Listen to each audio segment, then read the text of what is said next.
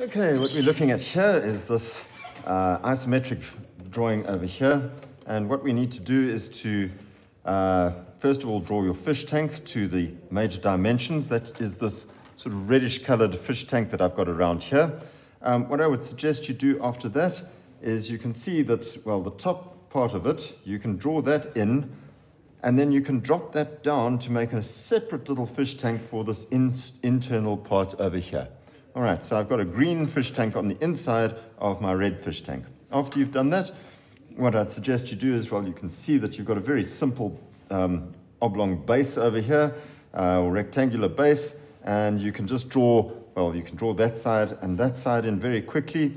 And after that, you can get going with drawing whatever you're seeing over here onto your front view, and whatever you're seeing on your left view onto your left view of that little green fish tank. Okay, what I'm going to start with is, you can see over here that they've told you that you've got a 15mm gap at the top to where that sloping side is. And if you look over here, this is also 15. If I've got a 15 coming down, 15 going across, the angle that I've got here would be 45 degrees in real life. Okay, what I've done over here is I've measured back that 15mm, okay? And then I can take my 60-degree angle and I can draw a line going down to my fish tank, my green fish tank over here, and same story on this side at that 60 degree. That 60 degree in an isometric drawing is the same as a 45 degree in real life. After you've done that, well, it's very easy to draw in this part of it, okay, and that line going across from there to there. And you can see that the rest of the top is very easily drawn in because you've got the fish tank. You can draw all of these lines going across there.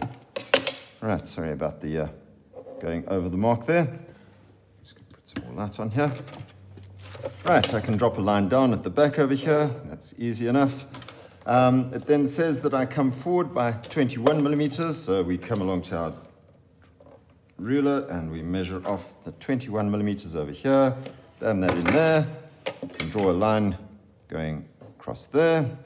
Come over here, it says that I go down another 15mm over there. Well, I can take that measurement from the top of my fish tank, swing it round. There's my 15mm, and I can draw a line, construction line going across here. It says that I've got 15mm in the middle over here. Now I want to find the exact middle. How do I go about doing that? I'm going to take a line going across. Let me just do it with a colored pencil so you can see this. Line going across like that from the corner, line going across like that, and a line going back at 30 degrees over there. That'll get you the middle. And I need to measure off 7.5 on either side of that. 7.5, measure it off over there, measure it off over there, and I know that I've got this thing exactly in the middle. I can now draw a line going up to my construction line that I did there, up to my construction line that I did there, and I can then darken in that little T part over there, and I can finish it off, line coming down there, line coming down there. Right. Okay, the next thing that we need to look at is that it says that I've got 21mm going across to that point on the V. So I can take my pair of dividers, measure off my 21mm, come across to the fish tank, mark that off over there, and I can draw in this angle over here. There we go. It says that the base over here, it says 15mm, 15mm for that base thing. So I take my ruler, measure off 15mm over there, come across to the base over here, mark that off, getting me that point, and that will go to a point somewhere up over there, which I can get quite easily by drawing a line, a construction line, coming across from that point. Whoopsie. There we go, got a crack in my board, and a line going straight up to that over there. So I've got a point over there, and I've got a line going from that point 15 millimeters away from there. The next thing is to try and figure out how to get a little V story in here. It tells me that I need to go 15 millimeters back. So we measure off our 15 millimeters. I said that that was 15 millimeters. So I come over here, measure off 15 millimeters there, measure off 15 millimeters over there. And now you're going, but how am I going to find that point at the bottom over there? They don't give you a distance up to that point, but you can see that they've told you that these lines over here are parallel and those lines are parallel. How do I go about drawing parallel lines when I've got an isometric drawing? Well, that's pretty easy.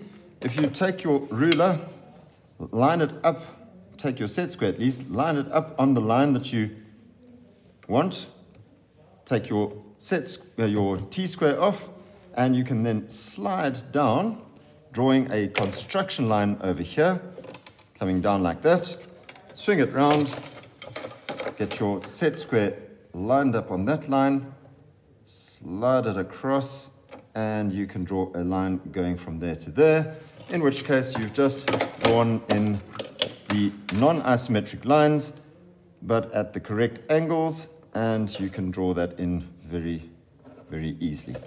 Right, there we go. That is more or less this thing done. Okay, we've got one last thing to do.